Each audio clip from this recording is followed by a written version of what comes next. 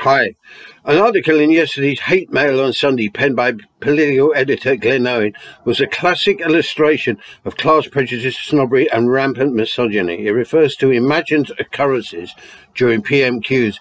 According to a nameless source from the Conservative benches, Angela Rayner, Labour Deputy Leader, has been deliberately distracting Johnson by provocatively crossing her legs, basic instinct style, thereby putting him off his stroke. I have zero sympathy for any MP who, once they cross the threshold of corruption, power-mongering, carnival of sociopaths, whatever good intentions they may have originally harboured, vanishes once they enter Parliament. They become part of the machinery, but the attack on Rayner is obscene in its leering suggestiveness.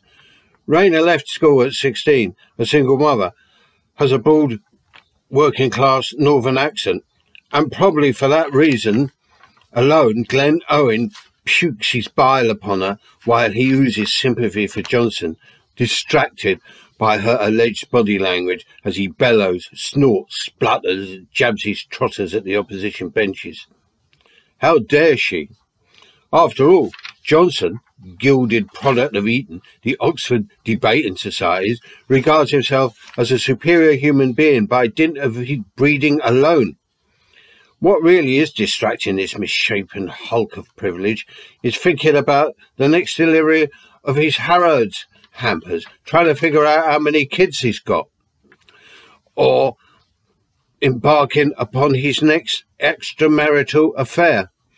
While we in the anarcho scene, one can hardly call it a movement, tear each other apart about identity, gender politics, pronouns, the true institutional sexist, homo and transphobes, nonces, sex offenders, all-round political scumbags sit back and prosper as tens of millions slide into precariety, poverty, hopelessness.